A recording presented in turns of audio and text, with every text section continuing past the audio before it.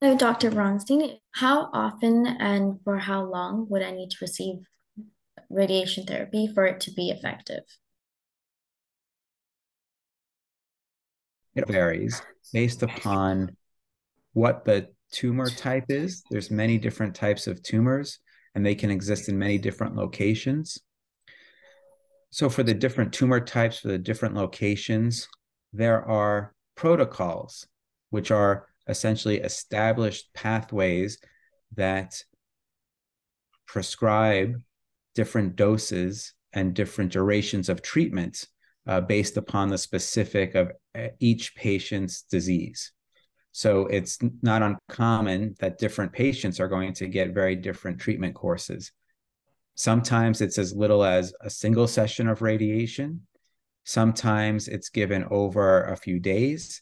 And sometimes it's given over a few weeks. We are going into a radiation center every day, generally during the week, Monday through Friday, for a period of 6 or 7 weeks and getting a treatment each day. And it really depends upon those very specific factors about each patient's disease, tumor type, and location. One really common question that we got was, will I need to stay in the hospital for radiation therapy?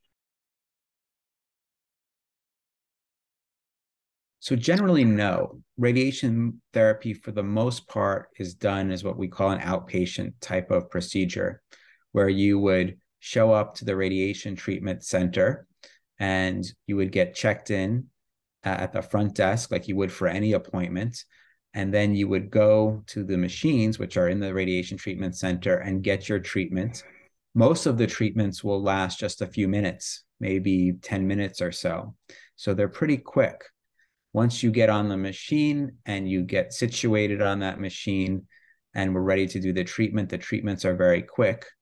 So after the treatment's done, then you would probably go home after that. So the actual visits can be relatively short. There just may be many of them over the treatment course where you're going in every day for a number of weeks. But most treatments are done just like that in the outpatient setting. But sometimes radiation is given while someone is in the hospital, and they may be in the hospital because they have some symptom or some other medical issue that requires them to be in the hospital.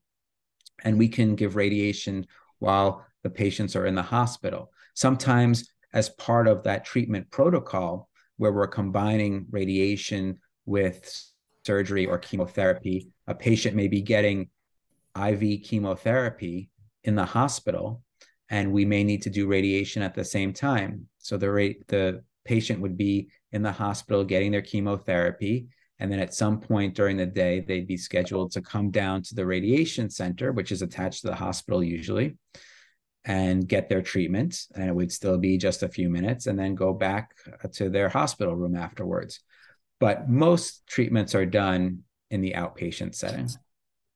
After treatment, many kids wanted to know if there are any restrictions as to what they can do, and if so, when can they get back to doing these normal activities?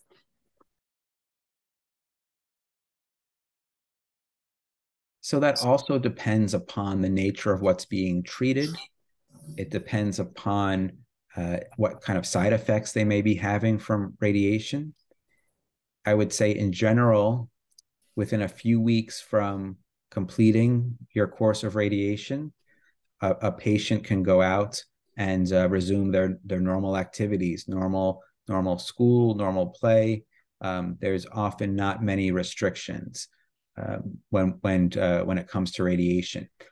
However, many patients may not just be getting radiation, but also may be having a surgery or be getting chemotherapy. And sometimes it's not the radiation that produces the restrictions, but it's the combination of everything. So after a surgery, you may be limited in the activities you can do for some time until your body heals.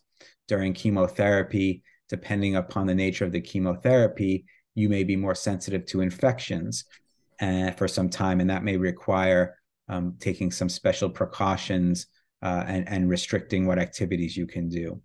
So, for the most part, after a few weeks following radiation, people can go back to their normal activities. but it's really decided on a patient by patient basis. I'll also say that often during the course of radiation, patients can participate in normal activities. Many patients may be doing school and just missing a little bit of school to come up for the radiation appointments, but they can continue their school activities. They can continue many of their sports and play as long as they're feeling well and not having significant side effects. So it often doesn't take too long to recover from a radiation course. Thank you so much, Dr. Braunstein, for joining us.